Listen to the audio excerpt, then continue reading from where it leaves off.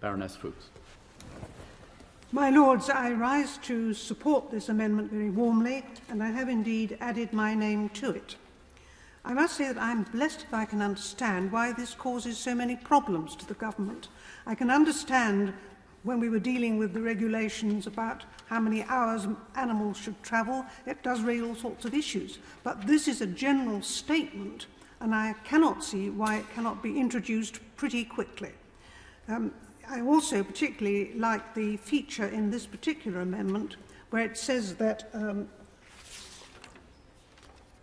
a report must come forward from the Secretary of State to explain how the duty in the subsection 1 has been discharged.